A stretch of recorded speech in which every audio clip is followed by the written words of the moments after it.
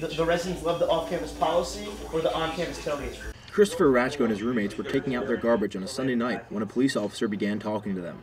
Cop car slow rolled by our house, and then turned around and intersected us the second time. He began by asking them simple questions, but then he began asking them why they had so much trash.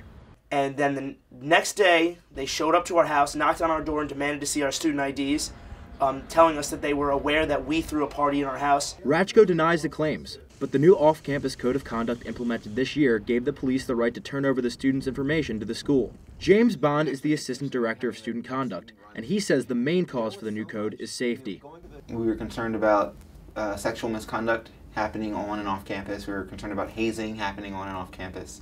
Bond says compared to this time last year, the number of incidents have remained the same, which he thinks is due in large part to more students becoming aware of the policies.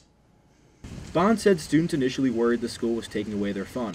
However, with the implementation of on-campus tailgates and more awareness of the policy, those complaints are slowly going away.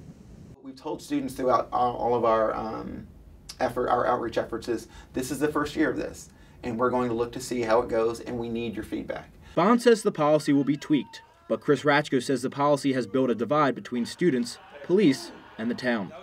I don't think they're really going to get anywhere unless they start working together more as opposed to continuing to work against us. For Maryland Newsline Monday, I'm Scott Zlotnick.